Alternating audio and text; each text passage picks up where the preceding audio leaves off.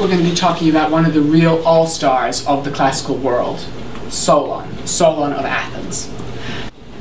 Solon, as I say, is one of the really remarkable figures of the classical period. It's difficult for me, for reasons that will become clear later on in the presentation, for me to really introduce to you what kind of man Solon was. So instead, I'd like to open up talking about the myth and the legend of Solon. Solon is truly, as I said, one of the rock stars of classical history. As a very early politician and poet in Athens, he is known to history as one of the 7 sages of Greece. That is, one of the 7 individuals that the Greeks themselves consider to be the fathers of culture, philosophy, and political life. And we can see from this quote from classicist John D. Lewis just how many people respected Solon and credited him with giving them the basis for their own ideas. So you can see you've got Plato, you've got Aristotle, Demosthenes, Cicero, and then more modern figures. You've got James Madison, Woodrow Wilson. All of these people credit Solon with giving them the building blocks for their own political philosophies. He is so respected, in fact, that he's memorialized all around the world. And I wonder if anyone cares to guess where this might come from? This comes from the House of Representatives in the US Capitol.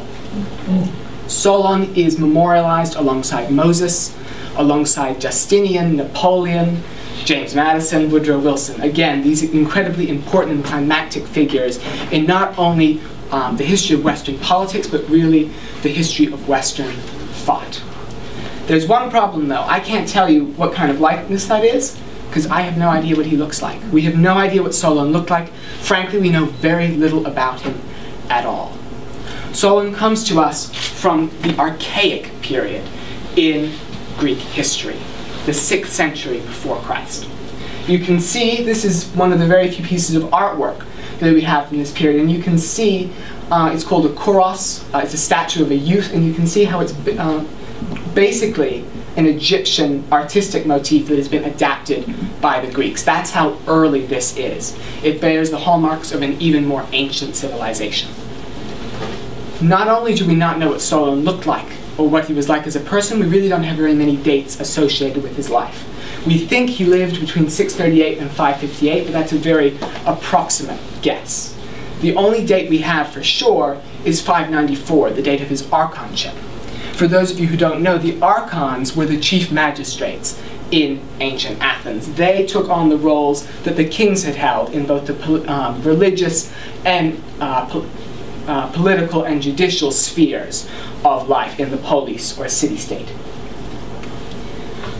What little we know of Solon comes to us from 2 sources: the work of his biographers and the work of his own work, his poetic compositions. Both of these sources are flawed for reasons that we'll go into. For instance, Aristotle and Plutarch. These are pretty famous names, you've probably heard of them. They provide us the best accounts that we have of his life. But they're not really the best, frankly, they're so far from ideal, so as to be, for our purposes, practically useless. Aristotle wrote about 2 centuries after Solon. Plutarch wrote about 7 centuries later. Consequently, the accounts they give us are full of gaps because there is such a hole in the historical record, which is why we refer sometimes to the Archaic Age as the Greek Dark Age. But there are other problems. Neither writer is someone that we would really consider a historian today. Both are writing very much with an agenda in mind. Aristotle was trying to explain the evolution of what was, to him, the contemporary Athenian constitution, the democratic state that was totally unique in the ancient world and has provided such a model for later civilizations, including our own US government. As a result, he's less interested in who Solon was and more interested in what Solon did. But he falls into the trap that many fell into, in that he accepts the claims of later politicians that their own reforms are based on Solon's. Solon was a climactic political figure, and he was viewed very positively throughout Athenian history. Consequently, most later politicians like to link themselves back to the legend of this incredible reformer who so changed Athens. Consequently, we have to discount a lot of what Aristotle says because it's really supposition based on less than reliable political propaganda. Plutarch is even worse because not only does he write significantly later than Aristotle, but he's writing with even more of a bias in mind. Plutarch is a moralist. In his lives, he is trying to educate young Greeks and Romans in how they ought to live and how they ought to lead, because of course these are the children of the elite. As a result, he mines the life of Solon and of the man that he considers Solon's equivalent in the Roman world, Publius, who helped establish the Roman Republic, for moral lessons and parallels. The full English title of his work is, of course, The Parallel Lives. He's looking for commonalities, for similarities. And as a result, we also have to take what he says about Solon with a pinch of salt. So let's set that aside. Let's set aside the work of those later writers and focus on Solon's own. Focus on not only work that was his, and therefore fascinating in its own right, but also some of the earliest Greek poetry that we have. When we launch into his work, we should keep these questions in mind. What can we really know about Solon, considering the flawed nature of the historical sources that we're using? What can we learn about the policies that so shaped Athens as it developed from a dictatorship under Draco to the democracy that has become such a model for civilizations in the Western world? What can we learn about the effects that those policies had on the Athens that he knew and on Athens as it evolved? What were his motives? And perhaps most interestingly, what was his perception among the Athenians, both the noble Athenians and the commoners?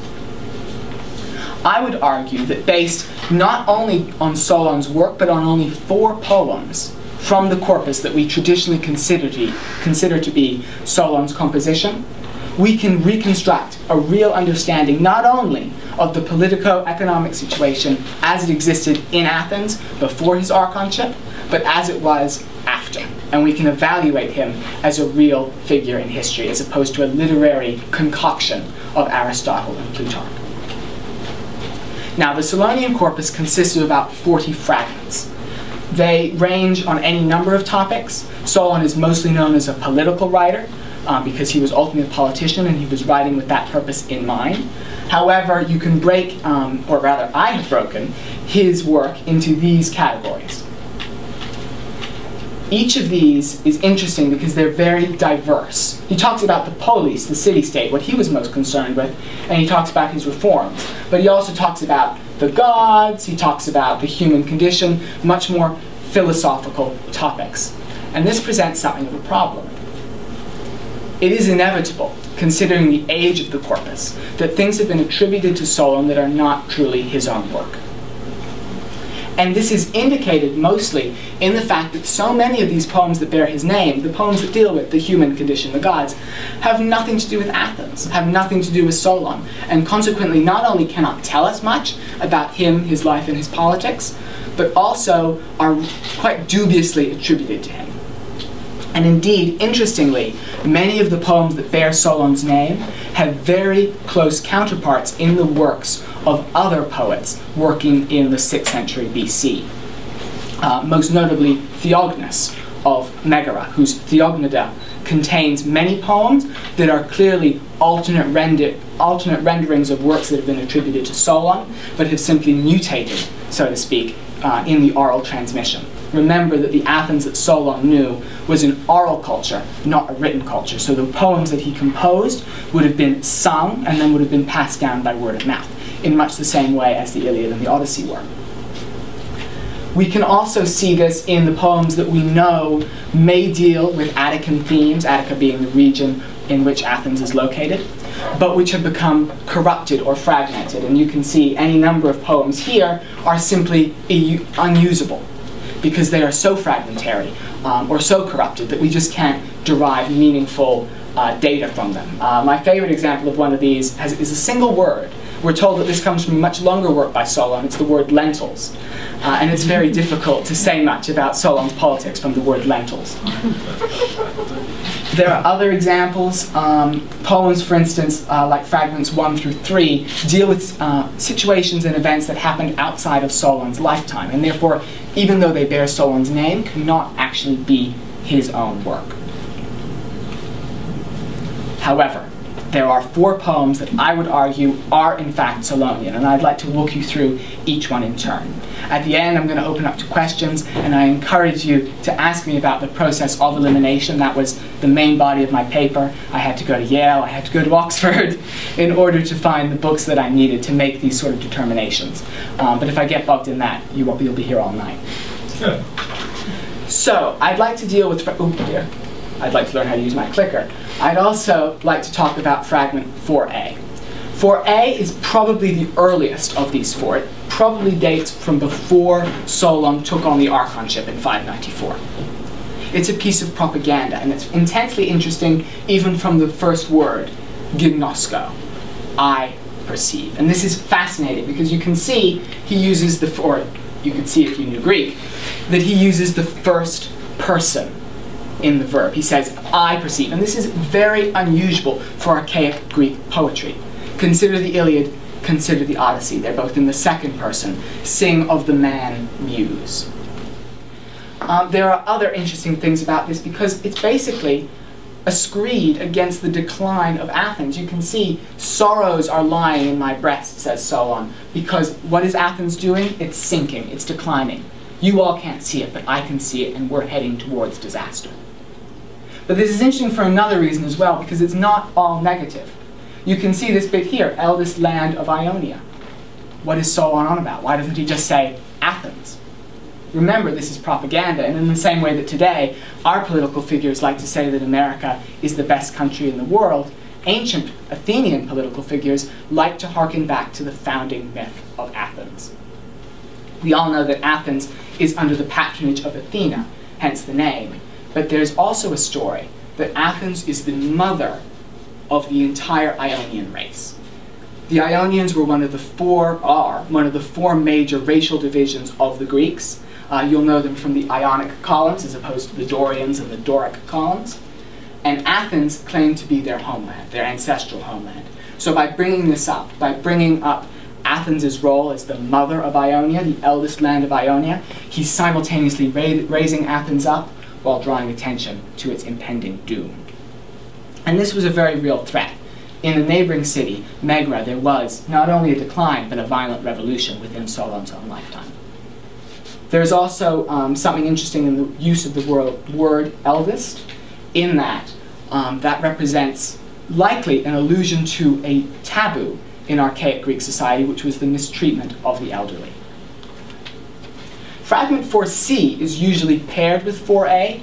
Often people say that it's part of the same work, which is why it has the same number.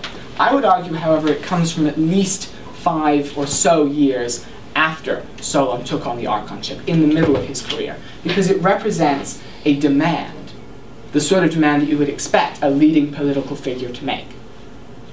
It's a demand against the wealthy, those who have a surfeit or a surplus of many goods. I'm going to talk a little bit about the role of the wealthy Athenians in the decline of Athens later on, because one of the longest of the Solonian fragments that I've accepted as genuine deals extensively with how Solon dealt with the wealthy. But for now, it's just important for you to know that what he understood the wealthy Athenians to be doing is pushing the limits placed on them by fate. He's asking them to confine within limits their proud minds. This is very interesting, not purely for a political reason, though it represents a clear attempt on Solon's case to curb the abuses of the wealthiest members of Athenian society. It's also interesting because it has a theological dimension to it. This idea of limits is one that's ingrained in the early Greek mind. And the best example that I can give you is an example from the Iliad. It's a story about Zeus and his son, Sarpedon. Sarpedon is a hero fighting in the Trojan War. And he is fated to die. The limit that's been placed on him is that he is going to meet his doom at the sword of Patroclus. Zeus knows this, and Zeus has an opportunity to intervene, snatch his son from the battlefield, and deposit him on some safe island in the middle of the Mediterranean. But he doesn't do it. He has a long discussion with Hera, and Hera says, you could do this, but if you do so, you are going to transcend the limits placed on you by fate, and you are going to turn what is already a cataclysmic war into a disaster of truly supernatural proportions. And so he obeys those limits that have been placed on him, and his only gesture is to send a rain of blood over the battlefield as a gesture of respect. If the king of the gods is bound to obey the limits that have been placed on him by the expectations of Greek society, then who, Solon asks, are the wealthy to try to transcend them? This is also interesting, again, from a more grammatical standpoint, because of the use of the first person plural pronoun, we. This implies the existence of a pro-Solon faction in Athenian society, and that's important. Remember, Solon is dealing with an oral culture. If Solon doesn't have supporters, not only to help him push through his political reforms, but to preserve his memory and to preserve his poetry, then we lose it. If we didn't have a reason to believe that Solon had supporters who would have continued to sing his songs effectively after his death, we would have to assume that every composition attributed to Solon was in fact the work of another hand. But because he gives us this nice out, because he says there was in fact a we arrayed behind him, we can say, yes, there is reason to believe that there were a group of Athenians who would have preserved his poetry. Fragment 33 is interesting because it's not actually in Solon's voice, and it's not in the voice of one of his supporters. It's actually in the voice of one of his detractors. It's a Solonian composition, at least according to Plutarch, but it takes the form of an abusive rant, effectively, directed against Solon by a common Athenian. The point of the complaint is that Solon is a shallow thinker. He's a fool. Why is he a shallow thinker? Why is he a fool? Because he is refusing to take the tyranny. This is interesting for a few reasons. Firstly, it reflects that Solon, because he wrote this, wanted to draw attention to the fact that he was refusing to take on the tyranny. He never saw himself as a tyrant, and indeed, according to legend, he gave up his power and went into exile after he pushed through his reforms. It's also interesting because it indicates that there must have been some discontent with Solon among the popular classes. And why might this have been so? Solon is a great example of a demagogue in ancient or classical society. He has used the support of the common people in order to take a position of power, and there were traditionally two steps that would be taken by these individuals. Firstly, there would be forgiveness of debt, and we'll get into that in a minute. And the second would have been redistribution of land. But we know that Solon refused to do this. So the reason that the popular classes would have been discontented with him is not because he exercised supreme power, but because he didn't exercise it entirely in their favor. And this is interesting because it represents a level of moderation on Solon's part that is fairly unusual. Many other of these more radical reformers in ancient society, the best example being the Gracchi brother in Rome, had to be killed in order to stop them from going effectively too far. Solon, however, is holding back from that. And we're going to see the significance of that again in his longest fragment, which we're going to deal with in a moment. This last sort of Baroque punishment, you may not be able to see it, but Solon says that he is this anonymous speaker is saying that he would take on the tyranny even if he was going to be flayed into a wineskin as a result. There is a legend about a faun who disobeyed the Greek god Apollo and was flayed as a result. His name was Marsyas. And what's interesting is that this probably reflects a punishment that Solon put into action. Solon probably instituted a death penalty for those who tried to take on the tyranny, not as he had done, but as his predecessor Draco had done. Draco was a really nasty piece of work. If you've ever heard of the draconian to describe a law, that's where it comes from. He famously said that he could only think of one penalty, death, because all other punishments were too gentle, and he couldn't think of one that was any worse. So he was not a pleasant guy to live under. Fragment 36 is quite long, so I put the Greek here, and then the English here. Because it's longer, I'm going to give you a few seconds to read over it.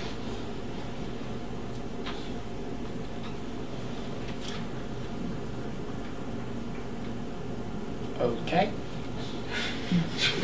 A few more seconds.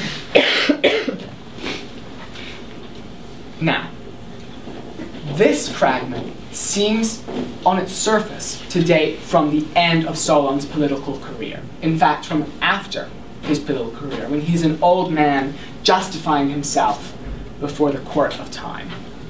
But that really doesn't make any sense if you think about it, which is why I reject that hypothesis. No one would have been interested, frankly, in Solon's thoughts after Solon's political career was over, especially because there was a brief period after his archonship that Athens was in fact ruled by a dictator, his cousin, Pisistratus. Consequently, it's far more likely, in my view, that this actually dates from during his archonship, and he has assumed the persona of his older self in order to lend greater credence to his defense of his reforms. And what were the natures of those reforms? I've been kind of hinting at this all the way through. The disaster that was facing Athens in the 6th century was a land crisis, effectively. The very wealthiest Athenians were controlling so much of the land that the small-holding farmers that had made up the backbone of the Attican economy were no longer able to survive. They were being driven into massive debt, and they were being forced, effectively, to go into mortgages. They were forced to mortgage their own land, and that's the significance here of these boundary stones. Big stones would have been placed into the fields in order to indicate that the land was mortgaged. But what if you didn't have land? What would be the security for the loan that you needed in order to stay alive? In archaic Athens, and Solon banned this practice, it was permitted for men to mortgage and sell themselves into slavery. And not only themselves, but their wives and their children. This form of debt slavery was abolished by Solon, but this was the true disaster that was facing Athenian society. If he had not checked it, it is very likely that it would have broken out into revolution. We can also see here that Solon reformed the laws, not only banning wage slavery, not only including a punishment for tyranny, but also making the law just for not only the wealthy, not only for the noblemen, but also for the base men. So he sets himself up in between the wealthy and the poor. He's equally loathed by both. That's why we remember him as a wolf among many hounds, which is a reference to an Iliadic hero, Ajax, because he refused to bow down to the will of the mob, but he also worked for the benefit of the common people against the noble. And that's why he's important, because his ideas help give us this concept of equal justice under law that's written, you can see here, on the facade of the Supreme Court. Solon is a fascinating and unique figure because he really is the first to express this idea, not that all men are created equal, we're talking about an ancient figure, but the first to say that the law should be impartial, that the law should be blind. And he was the first to curb the more abhorrent practices of those who would try to... Thank you.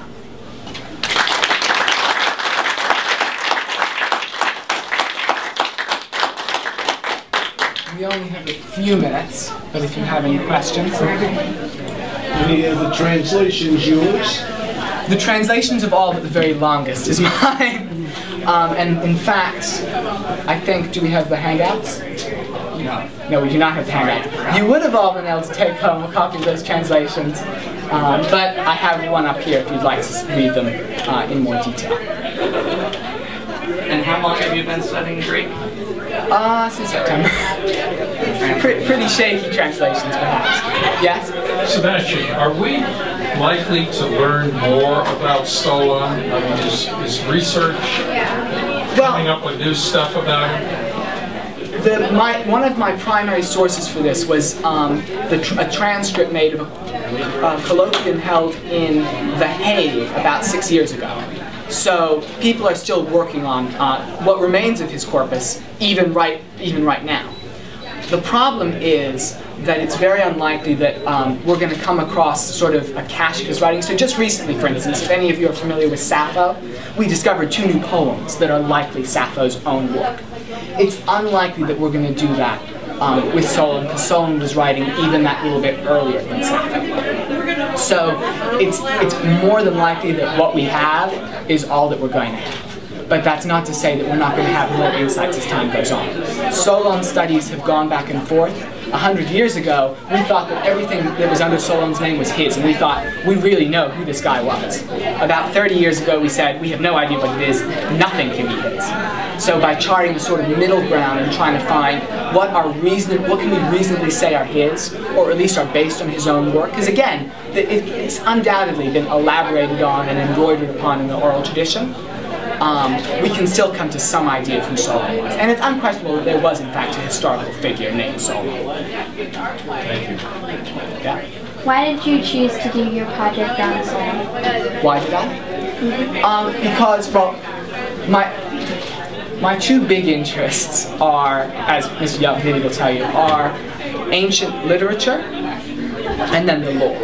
And Solon represents a really nice and really early, and also sort of not talked about terribly often, confluence of those two things. So I knew that I would be able to do something that people hadn't done before with Solon, because he's sort of a minor figure in modern classical studies. But he yet represents such a fascinating confluence of the law and of literature that he was really sort of an irresistible figure. Thank you very much.